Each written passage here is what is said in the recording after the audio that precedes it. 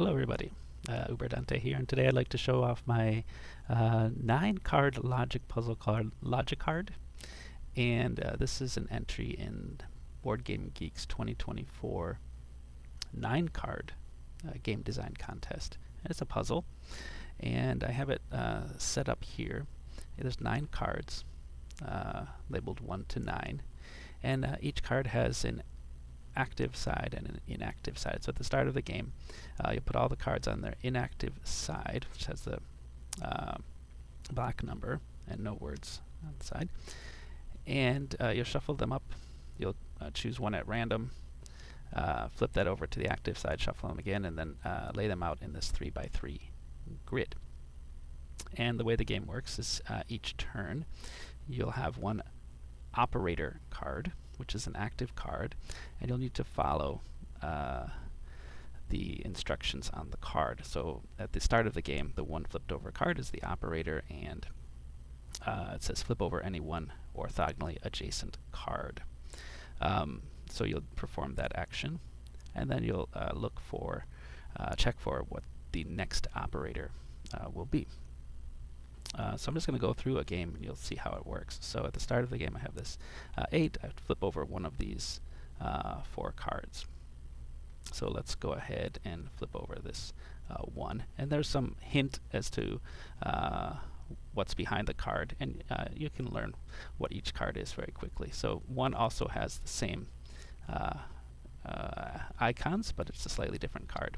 So I flip it over. This one says flip over all orthogonally adjacent cards. Now, I said after your turn you're going to check for the next operator. So if on your turn you flipped over one card to its active side, then that new active card will be the new operator. So for my next turn I need to perform the action here.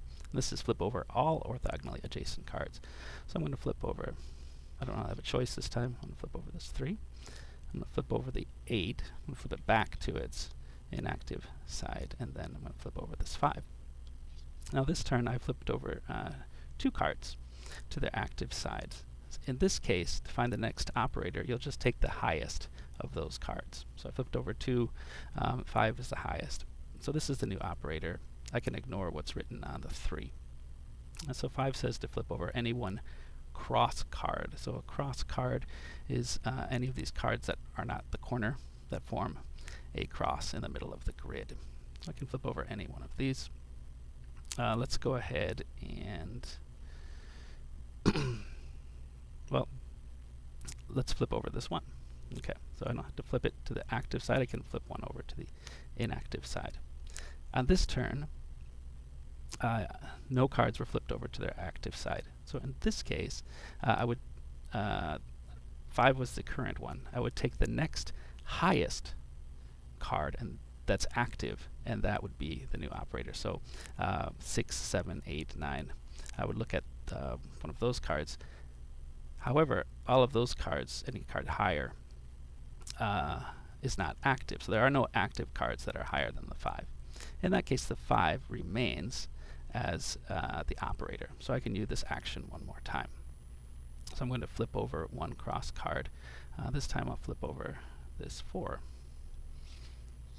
Okay, I flipped it to its active side. That means it's now the operator. And this one says flip over all cross cards. Okay, and that includes this 4 because the 4 is in the cross.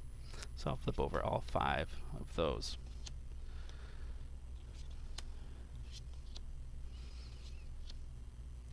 Of those cards, the highest one is the 9, so the 9 becomes the new operator. This says to flip over any corner card. I could flip over the 7, the 3, the 5, or the 6. Well, let's look at the 6. The 6 is an interesting card.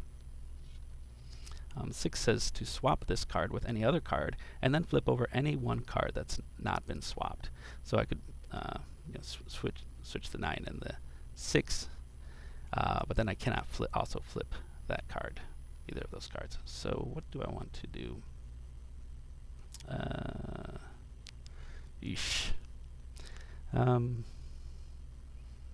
Ideally, I like to flip these 2 cards, but okay. let's just... Okay, yeah, I think this will work. Let's just flip the 6 and the 9 because I don't know what I'm doing. And then I'm going to flip this.